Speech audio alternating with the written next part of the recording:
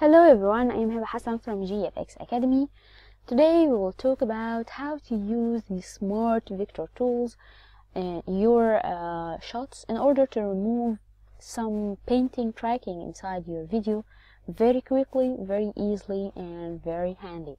How to do that? Well, we talked about smart vector tools in details in a previous video, so now we will go through it to use it in another task here on another video. So we will use it, for example, to remove these paint tools here, right here, for example, in order to just remove it. So we will drag these points and then remove using the pen tool. So let's add here frame hold.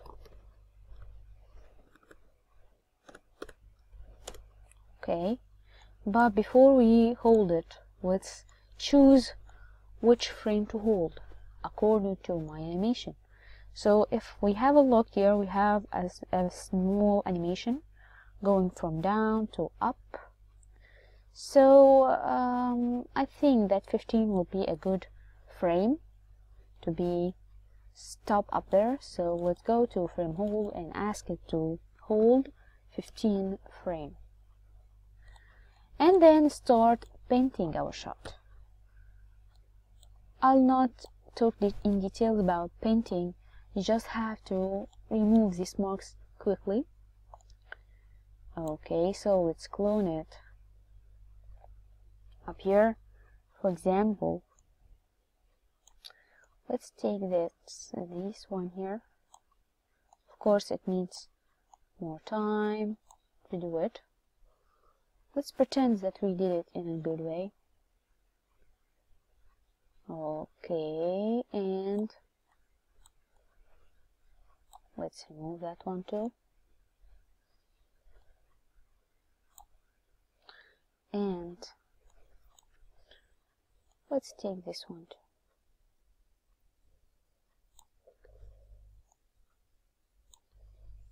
Okay, so now I have finished painting. For example, of course it needs more detail, but I don't care for now. It's not a painting class. Okay, so now I need to get a mask from this painting. You know how? Some of you know the secret place to get a mask from your painting to be in the alpha channel. Just go to that arrow here and you will find masks. So I need to output all of these clones into a different mask in the alpha channel. So here I do have, when I go to A, I have the 4 marks of my painting tool. Now I need to get the motion of the source video. So I'll go here quickly to my time, to my smart vector, and as you know, connected here, just have a look. Of course it asks for the file, so let's go to choose where file to put. So add a file, for example paint. Okay, and another one called paint dot 1 2 3 or maybe 4 dot exr. Open. And now it asks for rendering. If you need more details, you can lower the vector details, but I don't need it here in my video. So just go to render. You just go to do your things and then be back after it finishes rendering. Okay, now it finished here my rendering, and of course I don't need it anymore. I just need the result or the render. So go to render,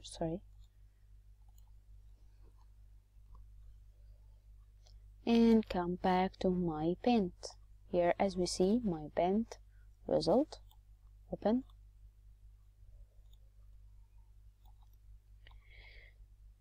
And of course I need to go to my transform and my vector distort. My vector distort here will smart vector this. I need to tell him that this is my motion and my source is my paint. Now let's have a look here. Yeah, great. Now here I have finished painting and I add it to my video. But if we play here, that's very nice. Oh yeah, great. Very good. Remember, if you do have a lot of markers here, if you don't have that result, then go to Roto Paint, check all your clones and make sure that in your lifetime it's in the old frames. It may cause a problem here, so make sure of that. Here I have a problem. My background here or my chroma is being distorted with this. I don't want it. I just need to add this painting on my main video. How to do this?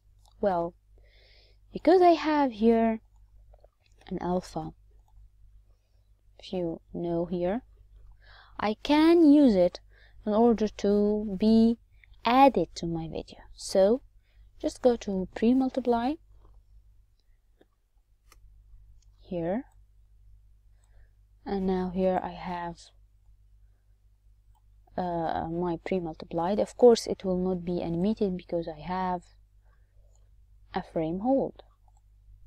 Now I need to merge this painting on the top of my main video. So let's just take this from here to my pre-multiply, and now I need another merge this one here on the top of my main video. Now let's have a look. Let's enjoy it. Great. As you see, in less than 10 minutes we just take off all of these marks right there and add it to my main video without any effort, just to use the distort information of my main video and another painting tools of my video, just to add it in order to get that result. But sometimes you may have some issues. You may have a long video, or you may have some problems of your main chroma.